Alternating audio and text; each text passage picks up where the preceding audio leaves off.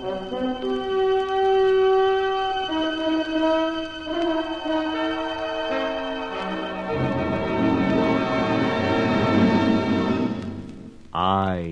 have been here. The Grey Goose, Adventures of a Modern Robin Hood.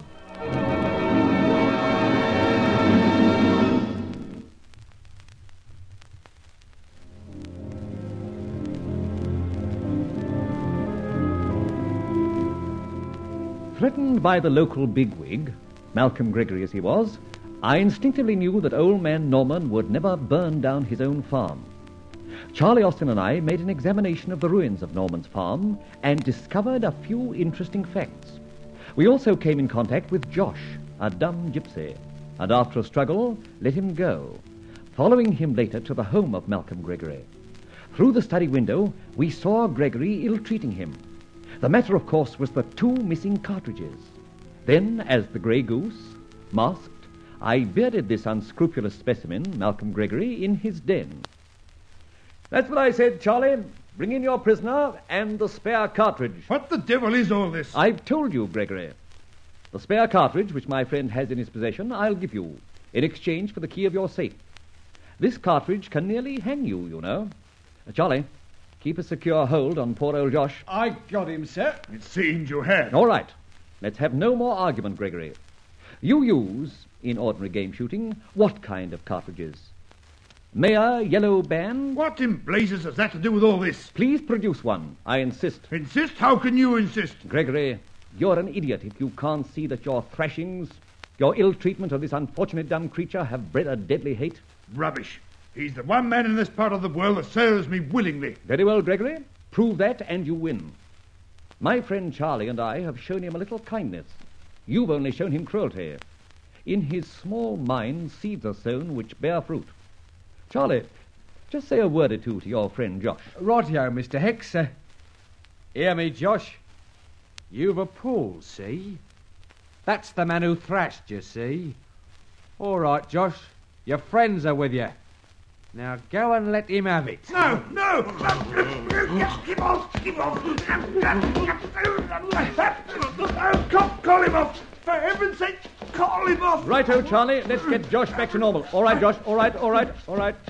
That's plenty. Well, Gregory, what about talking turkey? Or, if you prefer it, Grey Goose. Don't let that maniac touch me again. He won't. But just say the wrong word, Gregory, and he will. I'll blooming well see to that. What do you want? For heaven's sake. Just one of your ordinary cartridges. Filled. Not one of those empty ones poor Josh brought from the farm. Then, of course, the key to that safe. Now, hurry. Here you are. A full one. And may it explode in your face. Thank you for those kind words, Gregory. Charlie, let Josh have this. Josh, old man. Here, take it. Pass me that brass tray, Gregory. Thanks. Ah, yes. I see it's already powder marked, so this little experiment won't hurt it. Josh, cartridge, tray, here are matches. Now watch. God, love a duck. He's emptying the charge. The powder out on the tray. That's right. Now, quiet. Matches, Josh. Now watch.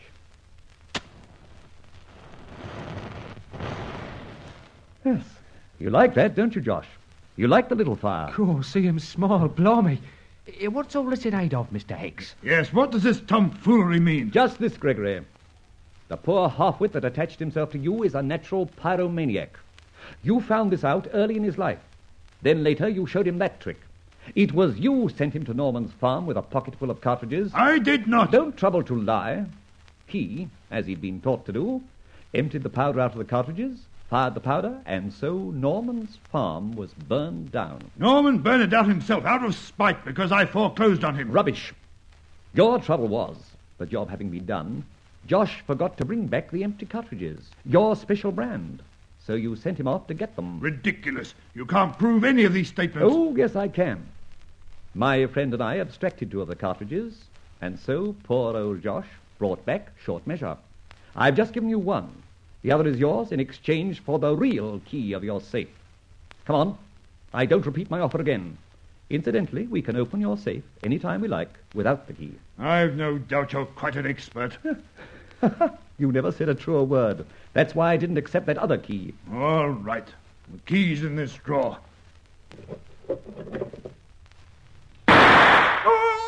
You fool! You utter fool! So you'd add murder to your list, would you? Charlie, see to Josh. He's okay, Mr. Hex. Just winged a little. Yeah, only a graze. I estimated you too highly, Gregory. I thought you'd have more sense than that. Shoot again if you must. But before you do, let me tell you I've written out a full statement of my findings at Norman's farm and everything about you. And it's at the hotel waiting for the authorities. If by any chance I don't appear tomorrow, it'll be delivered to the chief constable later in the day. And how do you like that? Oh, nothing but a bandit. The key to the safe, please. Thank you. Charlie, see our friend doesn't shoot again. With great pleasure, Mr. Hex. Thank you, Mr. Gregory, for the gun. Yes, but first... Blimey, you've been idiot to use it again. 3 murders on your hands? Well, I never did see. Thank you. Gregory, be wise. We have a complete case of arson against you. We may have more. It's just possible I may be able to make a bargain with you. All right, then. Shut up. I only said it's just possible. Now, to open your safe. Good heavens. I've had more trouble with a tin of pineapple.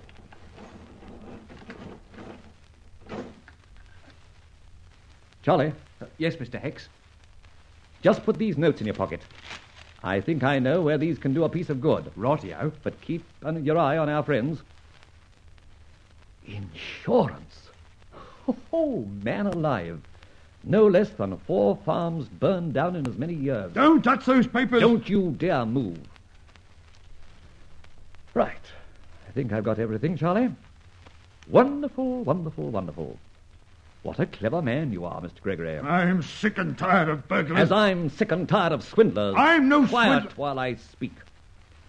Apart from other farms and properties you obtain mortgages on, we'll deal with Norman's farm. Insured to the hilt. But the premiums paid by the mortgagee, he, Norman in this case, gets a bit behind in his interest on mortgage. You sell him up, you set fire to the premises and collect the insurance. My hat, what a racket. You'll never prove it. Don't be an idiot. With our evidence about the cartridges, the documents I just got from your safe, where do you think you'll get off? 5 years for arson, isn't it, Charlie? Oh, no, Mr. Hex. 10. So where do we go from here? Don't move. Are you willing to talk now, Gregory? Go on. What's your bargain? You will cancel and relinquish your mortgage on Norman's farm. No. Very well. Our evidence about the cartridges and these documents go to the public prosecutor. Supposing I do agree to your terms. I pledge you my word we'll depart and never say another word on the matter. Your word? The word of an own thief and vagabond? Oh, thank you for your summing up of my credentials. Come on, Charlie. We'll move on, I think. No. Come back. I was hasty. I can't allow this. I didn't think you could. You agree to my terms, then? Yes.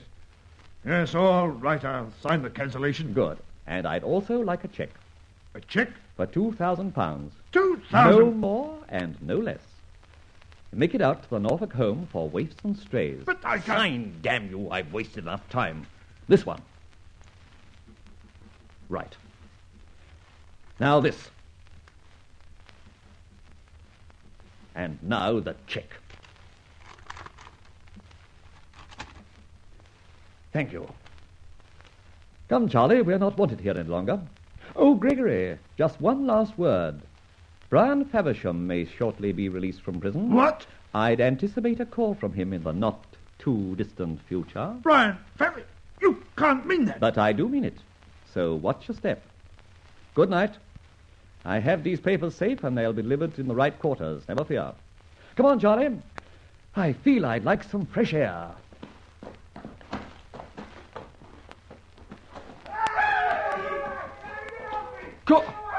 What the devil's that? Father and son having an argument, Charlie. What? Yes. Poor old Josh is Gregory's natural son by some wretched gypsy woman. Well, how do you know? The safe, Charlie, the safe. Most revealing, some safes are. Josh has suddenly seen Gregory subdued after all these years of mastery. He's waken up now. Listen. Reckon he's getting a lamb basted, Mr. Hex? Yes, I reckon he is, Charlie.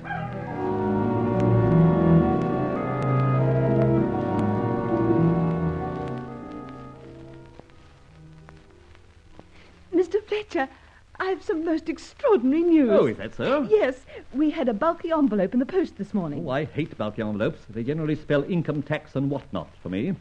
Well, go on. Tell me the worst. But it's not the worst, it's the best. Oh, really? Oh, well, that's good, isn't it? Good. Oh, it's like a fairy tale. Mr. Gregory has decided not to pursue claim for the overdue payments on Norman's farm. What? You don't tell me. I do tell you. And he's already making arrangements with the contractor to rebuild the premises. Wonderful.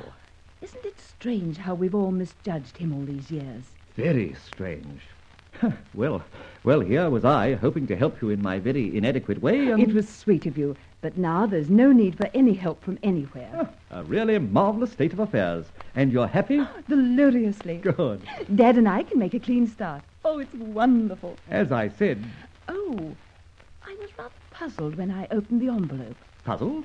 But why? A grey goose feather fell out of it. A grey goose... Well, how very strange. Yes, it was. What do you make of it? Oh, I should think Mr. Gregory didn't know he'd been so careless. Well, after all, it's only a feather, isn't it? But I think I'll keep it for luck. Oh, I wouldn't. No? No, send it back to Mr. Gregory. Or, better still, give it to him next time you see him. It'll remind him of something, I think.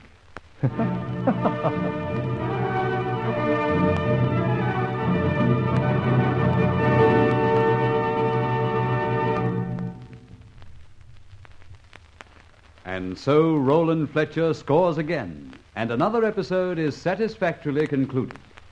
But adventure ever beckons to the dauntless, and every challenge is laughingly answered by the Grey Goose.